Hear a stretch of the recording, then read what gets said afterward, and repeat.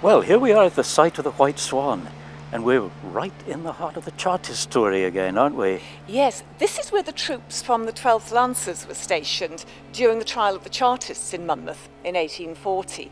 If you've been to the Shire Hall, you've seen where the trial took place. If you've been to the jail, you've seen where they were kept. And of course, the authorities were so terrified of further uprisings during the trial that they had troops stationed on all the approach roads to the town while it was taking place. Right. But the facade of the building looks even older to me. Well, what we can see is 18th century, but actually the name suggests that it could be even earlier, because the White Swan was the badge of Henry V's mother, Mary de Bohun. This is where the Bicycle Tourist Club had its headquarters in the 1880s. And this was holiday transport for the ordinary people. Sadly, it's no longer an inn.